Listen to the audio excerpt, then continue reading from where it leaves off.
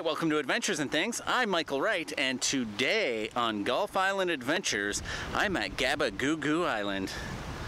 Gabriola Island. Let's go check this place out. If you're new to this channel or a returning subscriber, this is a new series I am calling Super Happy Island Time. It's a series where I try to get to every southern Gulf island I'm allowed to go to. I want to take you on an epic journey through this beautiful archipelago made up of hundreds of islands. Some islands will be no problem to get onto, and others I'll have to get permission to go to. Either way, this is going to be an awesome journey, and I hope you join me. I'm in the lineup of cars right now waiting for the ferry. I don't know when the next ferry is going to come, but this is going to be a fun trip. We're going to get on the ferry hopefully soon, and I'm going to have myself a little Nanaimo bar. When you come to Nanaimo, you get a Nanaimo bar. Just makes sense, right?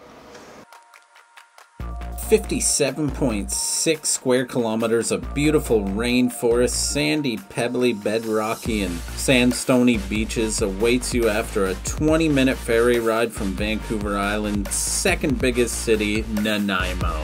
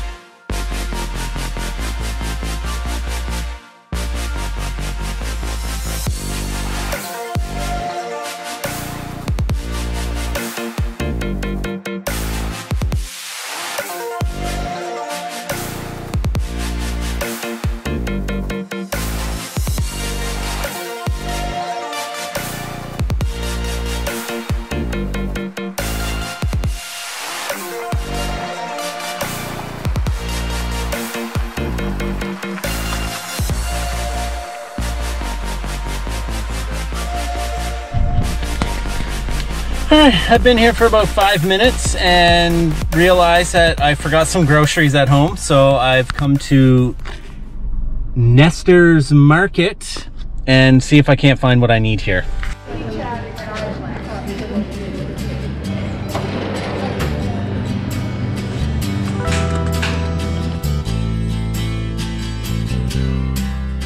I thought I was going to be paying an arm and a leg for stuff here. This is actually cheaper on this island than it is in Victoria. This is crazy. Just figured I'd get the essentials. Well, I'm in the area. I think I'm going to take a look for a coffee shop. So Madrona's sounded promising.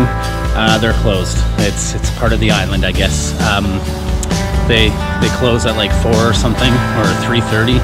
So whatever, I mean, you gotta expect that when you come to one of these Gulf islands. Things just close down early. There's not a lot of business being had late at night, so fair enough. I found one more spot that I might go check out and see if they have a coffee, and if not, I guess it's back to the campsite and drink my crappy stuff.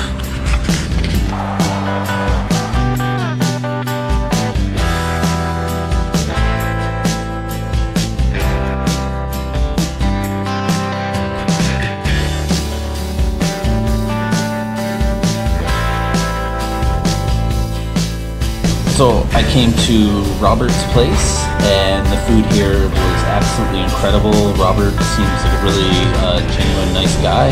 If you're ever in Gabriola, come here and eat, help support the local businesses. Okay, so we're down here at Descano Regional Park. This is actually where I'm staying. My campsite's just up there, and it's a pretty cool area. You kind of get up to this point and you got like a little bay on this side here and a little bay on that side there.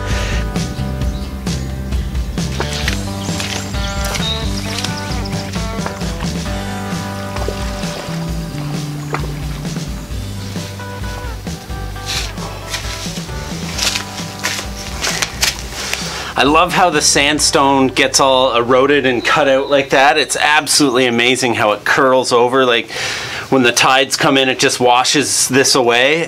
It's pretty amazing, actually. as the tides get higher and higher over the years, more and more this will be eroding, and you know, that's not quite as amazing. But there's supposed to be some other really cool sandstone erosions like this, so let's go check those out right meow.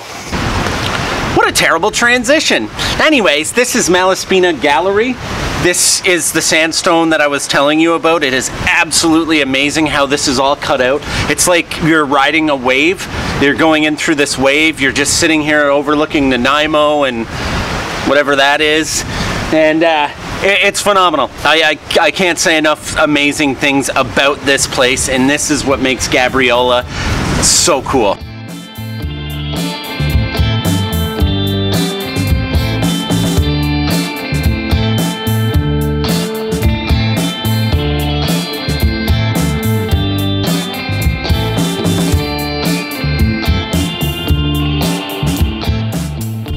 In 1791, the schooner Santa Santarina, led by Jose Maria Narvaez, landed in what is now known as Drumbag Provincial Park in the southeast end of Gabriola, originally called Punta de Gaviola, which would later be corrupted into Gabriola and applied to the entire island.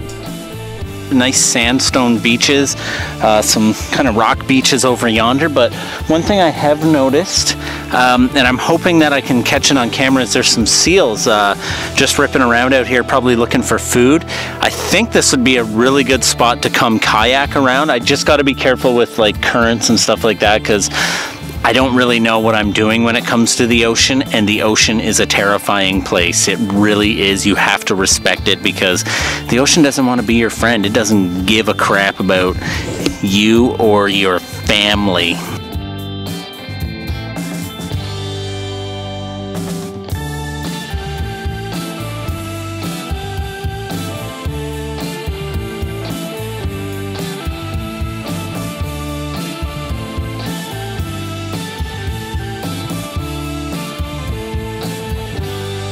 So this is Sandwell Beach, and I am assuming that it's named after someone with the last name Sandwell, like a Sandy Sandwell or something, because there is not any sand here at all. This is a fully pebble beach. That is what it is. Which that doesn't take away the beauty of it. It is stunningly beautiful here. There's a cormorant out there that keeps distracting me, but it is stunningly gorgeous here, and there's like the ocean kind of beach here, and then over there there's like a bog, which is kind of gross looking, and it looks like it would probably be full of mosquitoes, so I'm not going to stay here too long. But this is Sandwell Provincial Park. Stunningly gorgeous. It is really beautiful, like everywhere on this island, honestly. It's amazing. So I walked up and down here. There's no sand, but come check it out though. Seriously, it's worth it. The views over to the mainland are worth it alone. I'm gonna sit here and enjoy this. I wish I remembered the call of the cormorant. Cormorant! Cormorant! Cormorant! Cormorant! Hopefully one comes close. It might be the mating call. Cormorant! Cormorant!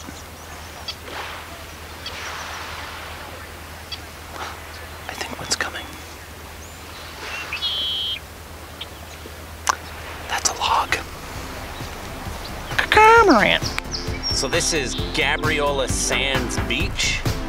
It's pretty nice. I think it's actually called Twin Beach. There's a beach over on the other side. There's like a road separating them, and I'd like to give you a nice drone shot, but you can't fly your drone here. But let's go check out the other beach.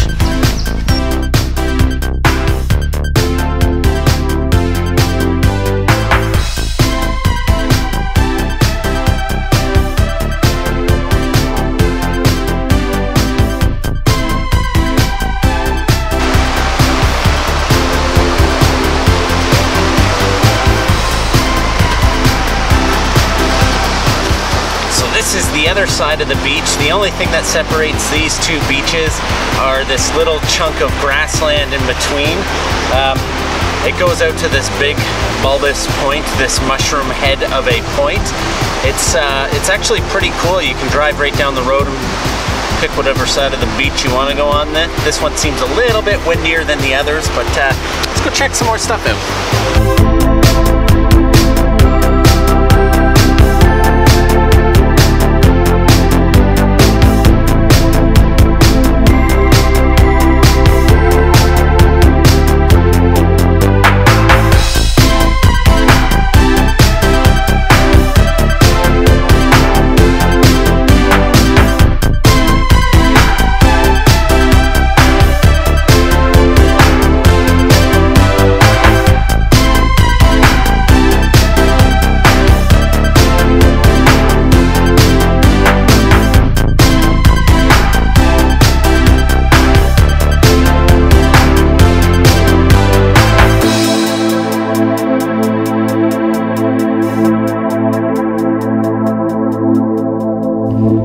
Well, that was surprisingly easy, actually. I got over here in a hurry, and yeah, it was really nothing to worry about. So if I wait a few hours until the high tide goes back, then I can just go straight across again. But let's go explore around this island a little bit. Hopefully not get beat up or yelled at or something. I'm scared.